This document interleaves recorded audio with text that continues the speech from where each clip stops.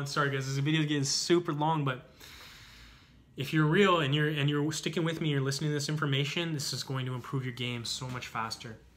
Number 5, train the way you want to play.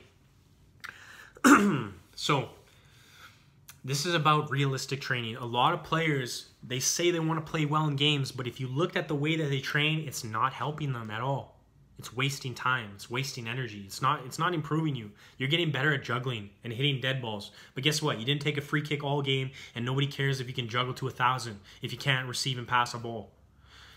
Train realistically. Train the way that you want to play. So coming back, you can improve every single area of your game that you want to. I said this in the beginning. You have to believe that. It is possible, and number 2, it's all on you. So it's possible to improve every area of your game, and it's all up to you to improve every area of your game. Yes, coaches, trainers will come along to help you. Teammates will come along and they'll help you, and that's fantastic, and use them to your advantage. But at the end of the day, you need to be your own best trainer. You need to be your own best motivator. I'm here to help you as well, but I can't help you unless you help yourself, and you're willing to put in the work yourself. Genetics are not an excuse.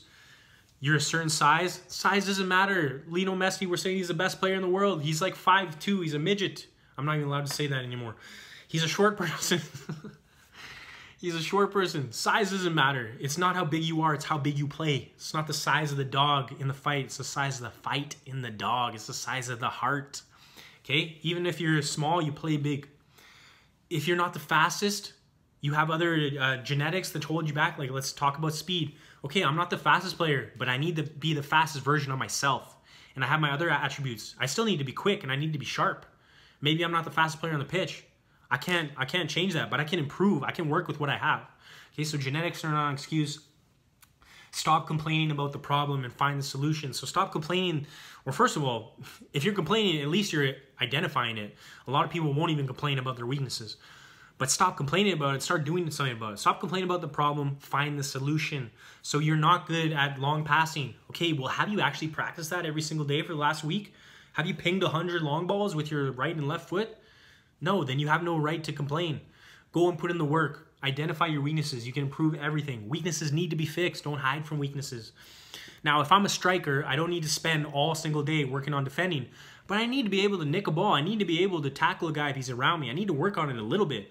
Yes, I need to focus more on finishing and shooting from around the box or whatever skills you want to identify for a striker. But I still need to identify some weaknesses and improve them, because being a well-rounded player, that's good for every single position. So I want you to focus on total player development. Most players, what do they focus on? Just technique, just improving technique. Yes, they need to improve technique.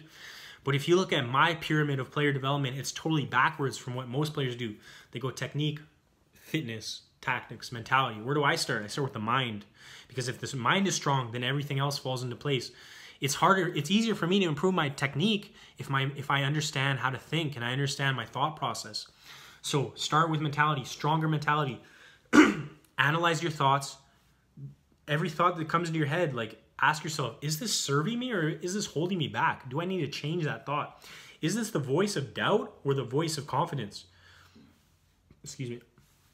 Analyze your thoughts and talk yourself forward. You got to be able to talk yourself forward through the hard times. You had a bad game. How do you talk yourself out of this?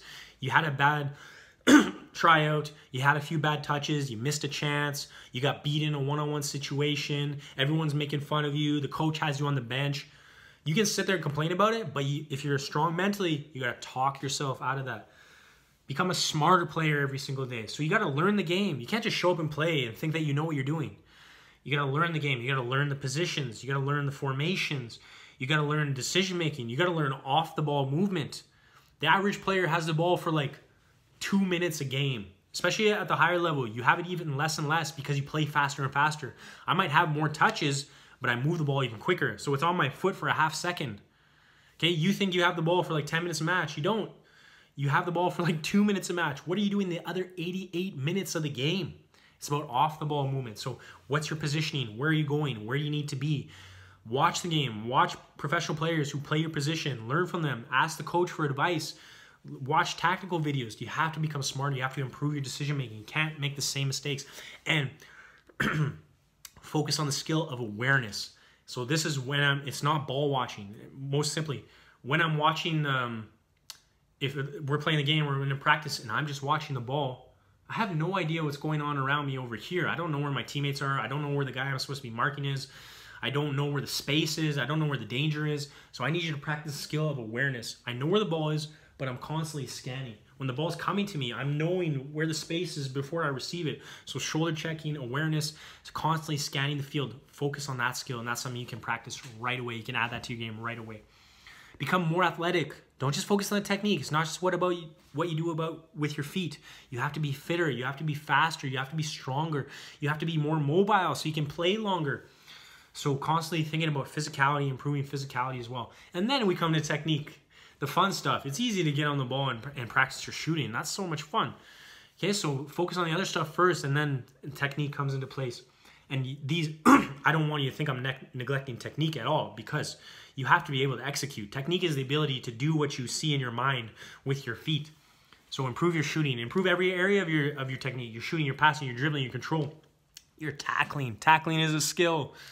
Learn to tackle, become a good tackler. It makes the game so much more fun when you play both sides of the game, defensively and offensively. Don't just play one side. You need 2 feet. You need 2 feet. You're not Lionel Messi. You don't have the best left foot in the world. You need 2 feet. So start from the beginning and practicing developing 2 feet, and pay attention to the details. You might think it's enough to pass the ball to your teammate who's right there. I'm telling you, it's not.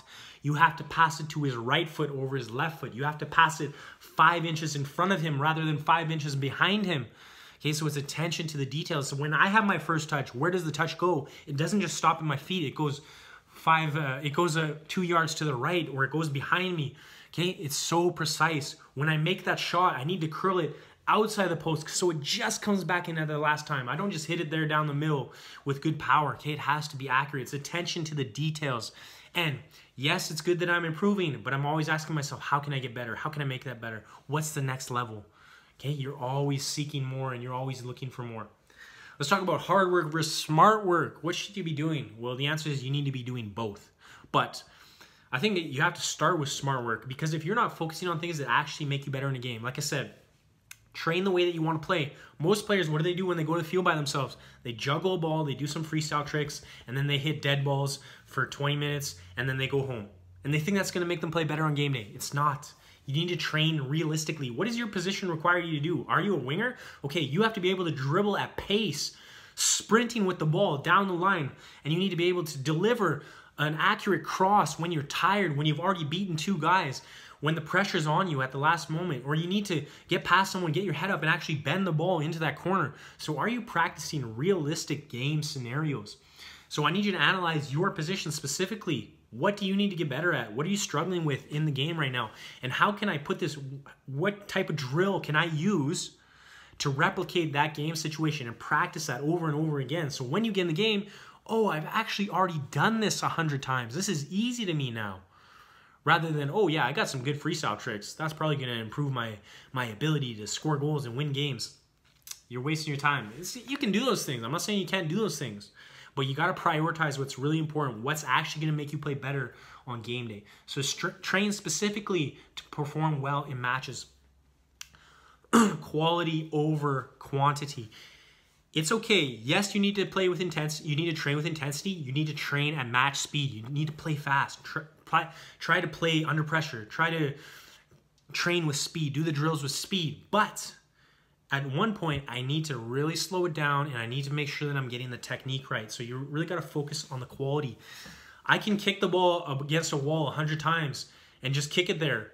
Or I can kick the ball against the wall 20 times, and I can really focus on what I'm doing, think about what I'm doing, analyze every single repetition. Oh, I should have hit it here when I hit it there. I should have done this with my foot when I did that with my foot.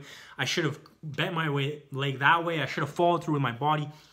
The quality of the repetitions is so much more important than the quantity. Now, this comes back to smart work and hard work. You need to do both. So do smart training, realistic training, focus on the quality of the technique. But once you got it, now we add up the repetitions and we work harder than anyone else and we put more time in than anyone else. But for me, I am,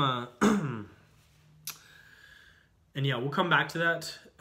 But I just want to talk about like training mentality. For me, I'm about getting more out of a session in less time than other players do. So I'm going to go to the field. I'm going to be there for less time, maybe 45 minutes for an hour. You're going to be there for 2 hours. I'm not saying you, I'm just talking hypothetically. Now that you got this information, you're doing the same thing that I am.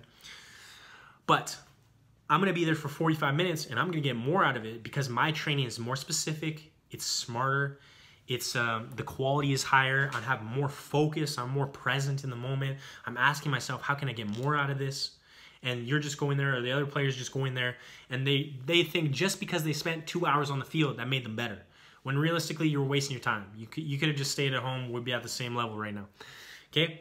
So focus on getting more out of the session in less time. But what I wrote here is stimulate, don't annihilate. So on that same topic of training, I want to be able to come back and train tomorrow, and train the next day, and train the next day, and train the next day. So yes, I need to work hard, but that doesn't mean I'm destroying myself every single day. I'm not doing a beep test every single day. I'm not playing for 3 hours to the point where I can't even move my legs every single day. I need to listen to my body, and I need to train in a way that stimulates me enough to improve, but doesn't annihilate me, doesn't exhaust me, doesn't destroy me and get me injured and fatigue me.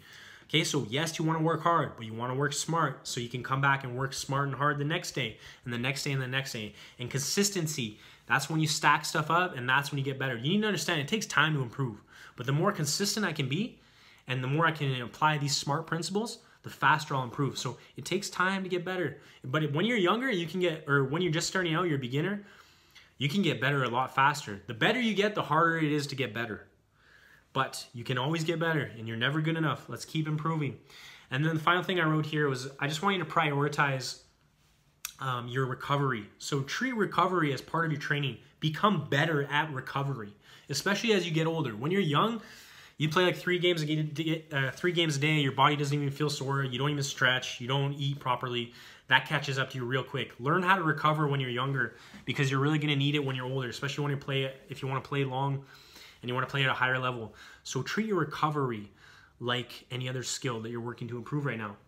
Prioritize your warm-up, prioritize your cool-down, hydration, nutrition, and I also wrote tension release. So that's like recovery practices, whether it's foam rolling, some additional stretching, cold, hot contrast, a hot tub, a cold bath, cold shower, vibration techniques, massage tools, things like that. Focus on those things are going to help you recover faster, and it helps you play longer, you get injured way less, you have way more fun. Let's keep going. Sorry, I wrote, so if you want to pause right now, I just want you to create a brief training plan for the next 7 days, because it's one thing for me to say, oh yeah, I'm going to train every day. It's totally different. I just got to plug this computer in so it doesn't die. It's one thing for me in my head to say, yeah, I'm going to train every day this week. It's different for me to write it on a piece of paper or write it on a calendar and then actually cross it off when I did it. Make yourself more accountable to yourself. Have better discipline, better organization. So create a brief plan. What are you going to do for the next 7 days? Are you going to do double? Are you going to do a gym session? Are you going to do a workout session? Keep them brief. Remember, don't do 3 hours in the gym and 3 hours at the field. Do 1 hour in the gym, 1 hour at the field, something like that. Or are you just going to, if you're just getting started, maybe you're just doing a morning routine of 30 minutes every morning. What are you going to do? Create your own training plan. We're all in different situations, but we all need to improve, and we need to be organized. So write down